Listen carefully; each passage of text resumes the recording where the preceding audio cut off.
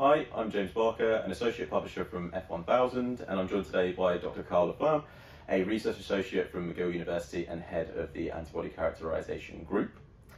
Today we are talking about antibodies. Antibodies are a vital component of our immune system and also a vital component of research. Antibodies in our body will be produced in response to infections, and our body engineers them to be highly specific through a process of trial and error, creating more and more antibodies until they find one that binds perfectly to the target. That specific binding to a specific target is something that we now exploit in the lab. Most classically, this is done through techniques such as Western blots, where we will produce commercial antibodies or might produce them in the lab ourselves, and these will be raised to a specific target, and then we can use them to identify those specific proteins in complex mixtures that we might extract from things like cell lines or from tissue samples.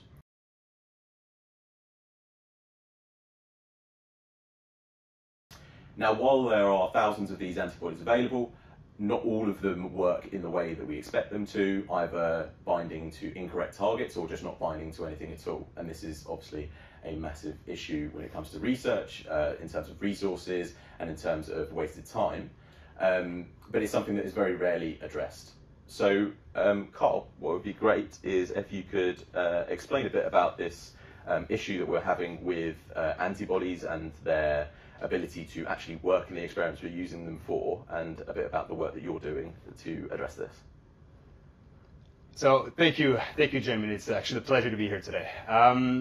There's various kinds of antibodies, and today we'll be discussing the research antibodies, the one that we use in the lab, as you said, in contrast to therapeutic antibodies. When selective, as you said, antibodies are great. They can detect one protein in a complex cell mixture. For disease, for example, we can look at a protein that will go up or down in a certain disease, and if it goes up and it needs to be down, we can develop drug targets against that protein and so on. And when selective antibodies can give us this information, but unfortunately, they don't necessarily behave as advertised by the manufacturers. So there are articles in the literature that used underperforming antibodies, leading to bad hypotheses, bad conclusions, etc.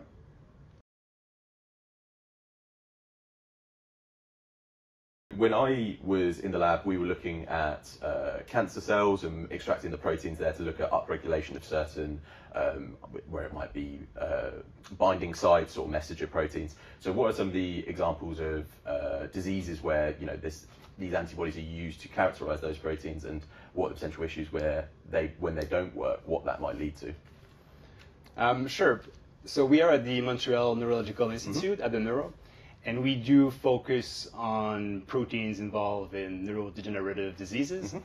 And what's quite tremendous or really fun is that we've been able to characterize antibodies and identify key successful antibodies for all 25 proteins linked to amyotrophic lateral sclerosis, or ALS, and for many proteins involved in Parkinson's disease, and many actually for Alzheimer's disease. So for us, that was a great breakthrough. Yeah, and I guess a key problem there is, where you might have that unspecific binding to those proteins, particularly on something like a Western blot, when you're looking at, the relative expression. So should maybe explain that when you do a Western blot, you usually use some sort of what you call a housekeeping protein. So usually GAP, DPH, or something, or B-actin, or something like that, where you can know what the expression should be in a cell of what that would be. So then you can compare that to, say, a disease protein. So TP53, for example, in cancer cells, where you see the upregulation or downregulation of that, you can look at that difference in expression. But if you have, for example, unspecific binding to proteins, particularly if one might be on a similar molecular weight, so that's what you're using as that comparison, that inappropriate binding could mean that when you look at that blot, you're seeing more expression or less expression, or expression in other areas, which is not telling you the true picture of what's happening in vivo, but on the on the page that you're seeing that, and that obviously could be a massive issue down the line, because you could be making assumptions on this protein does this protein does that, and actually it's completely unfounded, and while you've done everything perfectly for yourself, and I'm sure you, of course, do all your processes perfectly when you're in the lab, but it's actually the antibody which is the crucial problem. And I guess another thing that should be talked about is that these antibodies aren't always cheap as well. Some of them are very reasonable, but if you're in research limited settings, that can be a large issue as well, where you're... So to jump on your point about having great antibodies to evaluate protein expression, so we're working at the Neuro, but in close collaboration with the Structural Genomic Consortium, the SGC. And one goal of the SGC is to explore the unknowns, to explore these proteins that we don't know anything about. And to be honest, 90% of human proteins, we don't know much about them. But most of these proteins are involved in neurodegenerative diseases or in cancer.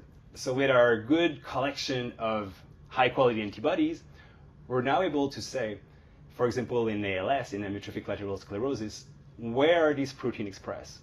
And what we found is, even though in ALS, motor neuron dies, not all ALS disease genes are expressed in motor neurons. Some are in other types of brain cells. And that really guides therapeutic routes. And that is actually very important. And that's something we're really excited about.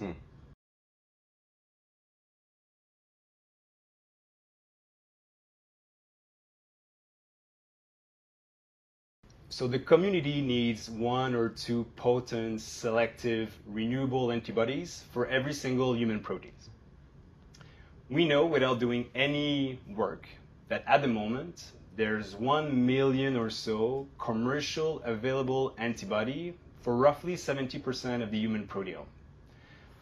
So what we decided to do, we created YCharOS. YCharOS is a program to characterize the available antibodies in collaboration with leading antibody manufacturers, granting agencies, participating academic, to characterize side by side each of these antibodies for 3 research applications and release quickly and openly all the data to benefit the research community. At the moment, we characterized more than 700 antibodies against roughly 70 human proteins. And what's really exciting is that for most of these proteins, we could find at least 1 renewable antibody for each of these proteins. And this is spectacular. Yes, there's some antibodies that failed, and that's correct. We report all negative data. But in these reports, they can be used as a guide. You can see that there's potentially one key renewable antibody for all 3 applications for most of these proteins.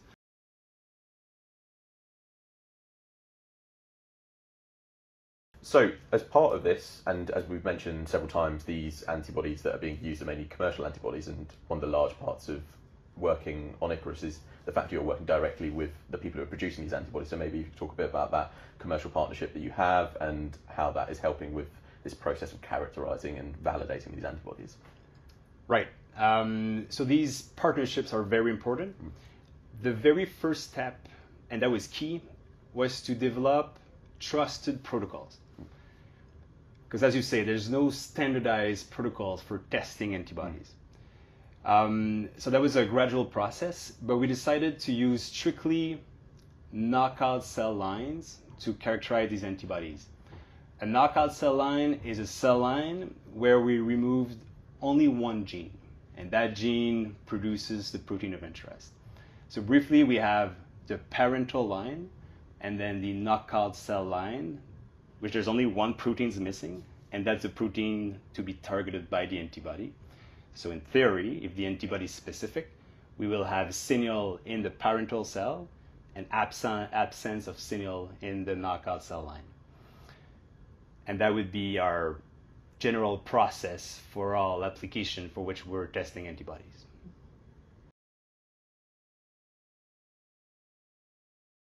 So this is a great example of commercial and research groups coming together to address a problem. But considering that these commercial bodies are producing these antibodies and potentially you're saying, you're finding that they might not be working in the way that they're advertising, I guess the question is, what is the benefit here for your commercial partners that are helping you on YCharOS? Right. That's a great question. So we work in a complete open science setup. We're completely transparent. In our antibody characterization reports, we show both the positive results, the great antibodies, as well as the non-specific antibodies. We do not remove any data. Companies do like it, and our partnerships involves companies that really care about the issue.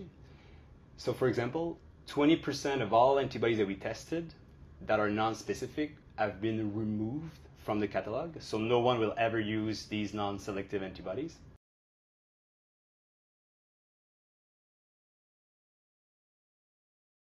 And James, we do see for some diseases, and I'll take the example of Parkin, which is a protein involved in Parkinson's disease.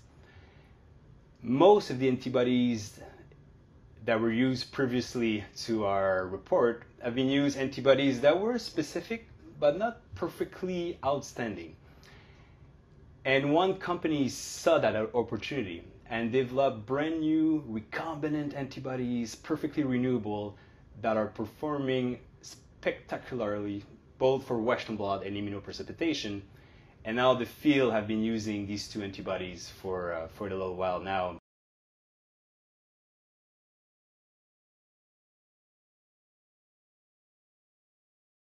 And so with publishing these data notes, data notes are articles which describe the methodology and how you've produced a set of data, but don't provide any interpretation or effectively any sort of results alongside it. It's literally the data, how you collected it, and how you went about doing that process.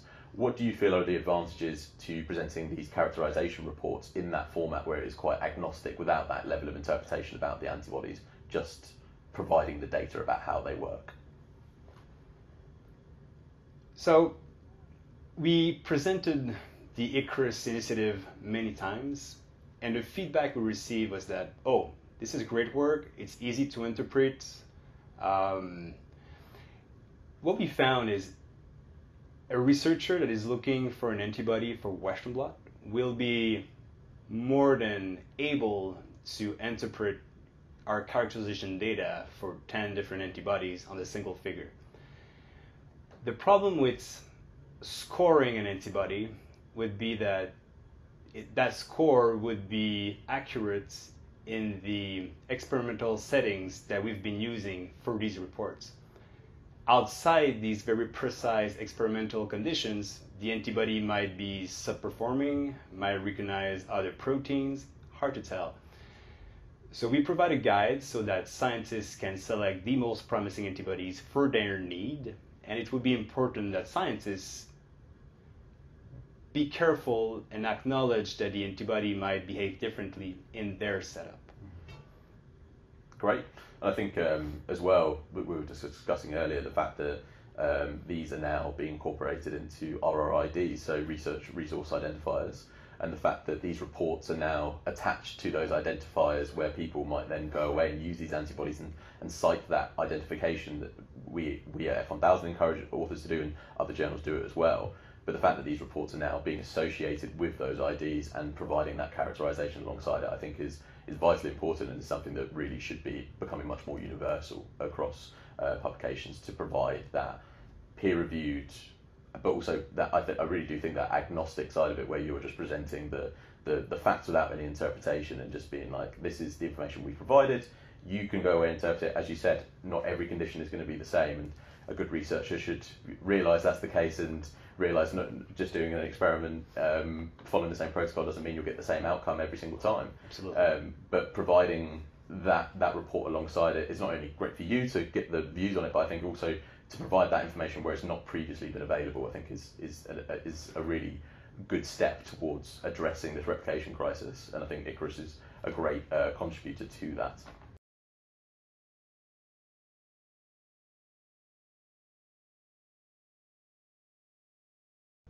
And the RID components is important. You know, we characterize hundreds of antibodies, and what I've noticed is most of the antibodies are called MAB1112. And MAB1112 could correspond to an antibody against protein X at company A, but could correspond to another protein to another company. There's really a lot of confusion. So I believe, yes, it is very important to use RIDs in published papers, And through the RRID portal, a scientist can identify available characterization data directly through the RIDs. So yes, RIDs are a key component in this adventure.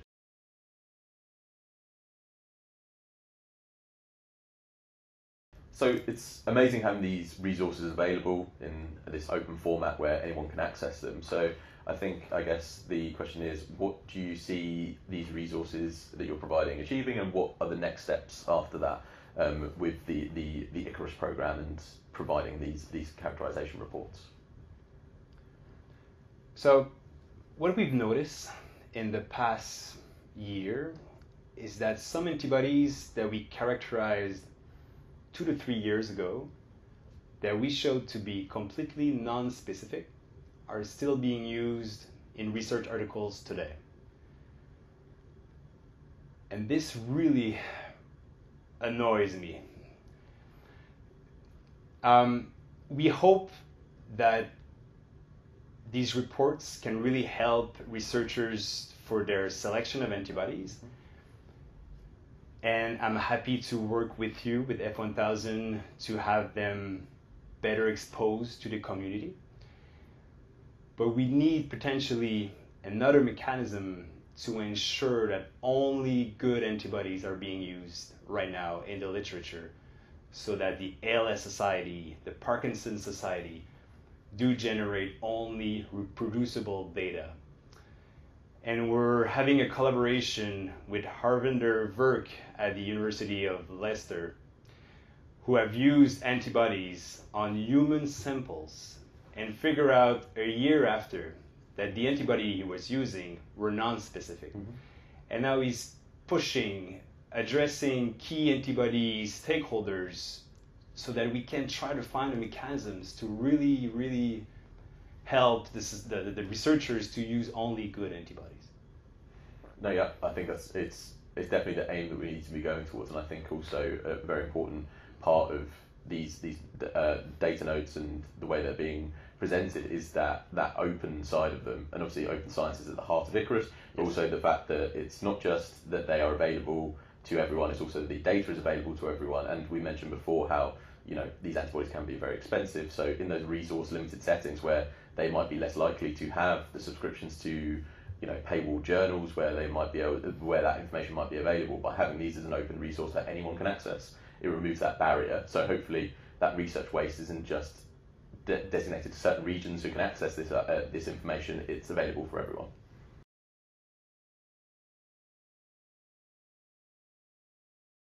I guess what we've been talking about today is some of the sort of fundamental issues that underline biomedical research right now, and we've seen these with other areas, things like open access, the sharing of open data, reproducibility in general. And I think one of the issues that we always see in these with these key fundamental problems is that people sort of go off into their own little sections. Researchers, they're the ones doing the work, so they're like, there's a responsibility of funders or it's a responsibility of publishers to sort this out. Publishers will say, researchers are the ones doing the research, it's their responsibility to sort it out, we're too late in the process. And that creates that stagnation where nobody wants to take accountability, where realistically everyone is accountable for the whole process throughout. It's a symbiotic relationship where it requires grant funders to mandate certain things, whether that be taking open data, for example. A funder mandates it, a publisher provides a venue that supports that structure, and then researchers will do it because they're mandated to do it. And it creates a nice little cycle which it changes, and then as more people do that, that changes the research ecosystem. And I think that YCharOS provides a great example of this, but with that commercial and research partnership. So maybe you could discuss how you think that process is addressing this fundamental issue we're seeing with these antibodies. It's funny because when I present YCharOS, I have this slide. It's a triangle, and at each side you have publishers, scientists, and antibody manufacturers, and everyone's saying, "Oh, it's your responsibility to do it." "Oh, no, it's you." But at the end of the day, there's a stagnation. No one's doing anything. So yes, it's been 3 years that we're actively characterizing antibodies. And what we're seeing is antibody manufacturers are really proactive. They are removing antibodies from their catalog. They are changing recommendation for their different antibodies. But what we're seeing is researchers are still using the antibodies that are not specific, even though they are great alternatives.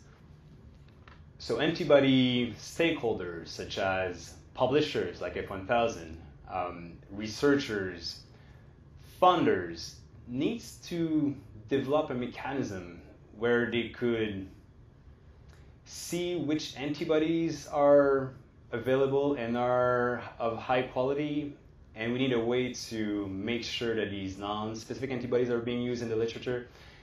I don't have the answer, but we'll need to sort it out. Maybe we need to organize a major symposium about this issue. Yeah, but it's really the issue after the antibody characterization data, after these studies have been done, what do we do with this data to ensure that everyone is taking advantage of them? Well, I think, just to round it all off, I think this is a really important discussion. I think as someone who's worked in a lab and as someone who's studied in biomedical sciences, everyone has almost certainly done a Western blot at some point in their life, and while it seems everyone has their story, right? Yes, exactly. Yeah. Everyone's tried to make a gel and it's fell out through the bottom. Absolutely. Everyone's tried to use an antibody and nothing's turned up on the film when they've spent hours doing it. I think it's a point of frustration when you're in the lab, but then when you look at it at this higher level, when you're looking at the problem it's having with the academic record and the actual published articles, it becomes less of a personal frustration to a fundamental issue that needs to be addressed. And the work that YCharOS is doing in partnership with these commercial partners and then publishing them through the Gateway, I think is a great first step, and one of the many first steps I hope we'll see with this to address that underlying issue. So thank you, Carl, for joining us, and thank you for providing your input. All of these reports are available on the YCharOS Gateway, which is now available on the website f1000research.com, so /YCharOS.